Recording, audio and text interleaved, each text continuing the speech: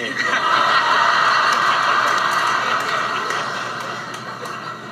Pedagogically, this is the cheeky tale of Inky the octopus, who has vanished from the National Aquarium in New Zealand. He apparently broke out of his tank, slithered down a 50-metre drainpipe and disappeared into the sea. If you're on the lookout, Inky is reported to be about the size of a rugby ball and just as satisfying to boot over some posts. Danny, who's run away as fast as their 8 legs can carry them? Yeah, well, this is an octopus called Inky who has made an escape from the National Aquarium in Lord New Zealand. Inklestein, they should call him, I think. Oh dear, oh dear. By breaking out of the tank, slithering down a 50-metre drain pipe and disappearing into the sea. So in other words, gone offshore.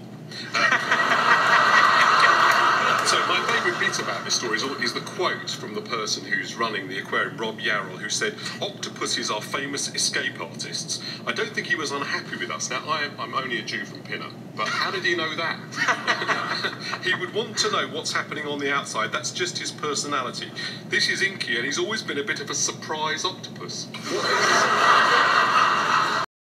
We have another octopus, Blotchy, but Inky had the personality.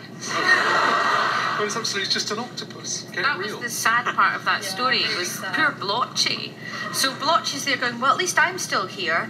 And the guy at the zoo's like, well, it's not got much of a personality. And poor wee Blotchy's like, no, with maracas behind him, I can do it, I can do it. He's working on an escape by making a glider out of cuttlefish. If you're in an octopus double act and you're not the personality, what do? You just provide the legs? Like, that is really hard. And if you look at it in the papers, they do a whole map of his escape route, where apparently it's conspiratorial. So the top of the tank was left ajar. In the middle of the night, Inky decided, because there was no one looking, to get it, and then he found this tiny little thing and he went, "Oh, sod it, I'm going to go for it."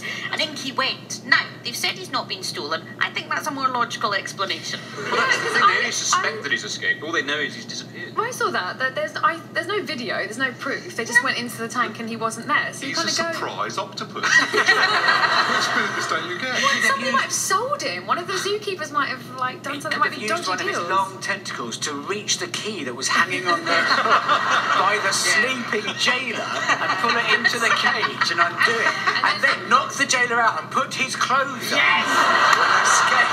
The Guardian said the escape, we called it a brazen escape. How did they know it was brazen? They don't know. They don't even know. It's only speculation that it's escaped at all. It could be the sort of caretaker. I tell you, it could be. It's going to be. If anyone's eating Inky, it's Blotchy. The bitter octopus. So you said it didn't have a personality, did you? Exactly. I'll show you